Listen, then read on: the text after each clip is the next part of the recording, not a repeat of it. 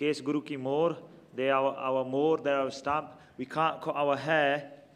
If you want to go, the type of question that is like a scientific type of answer.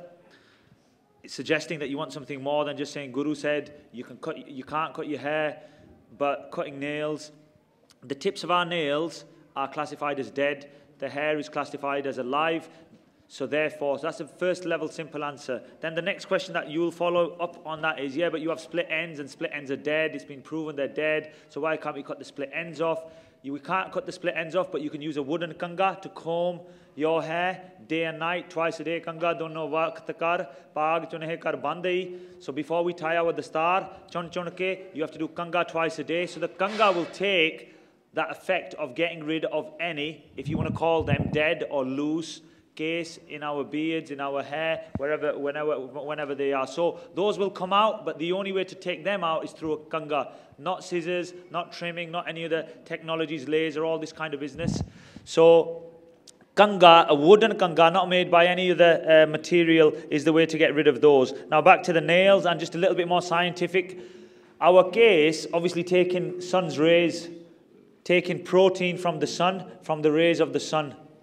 If you cut your case, then the remaining protein in your body is used to grow more hair. So every time you cut, the remaining protein in your body, so let's say there's 100, just a round number, 100 levels of protein.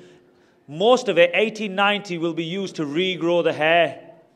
Whereas if you have uncut hair, that protein would be used to keep your body fit and healthy. So practically, the proteins in our body are used, a lot more of it is used in hair because it takes a lot of that energy to grow the hair. So practically, for body's health, it's better to have uncut hair anyway. So some of these diseases, long term, these days that the world is coming with, cancers or...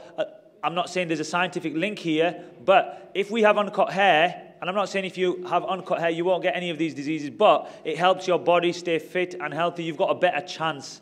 You've got a better chance. And then the top ends of the nails, scientifically, they're proven to be dead. Therefore, we cut the top. We don't pull all our nails out because the nails have two parts, the follicles, and then the bit at the back there. We take the top bit off because they're dead. We don't use, obviously, a kanga for that because it wouldn't come off. We use a nail cutter or scissors, so we're allowed it there, but we're not allowed it for our case. We use a kanga to take any loose case out of our body.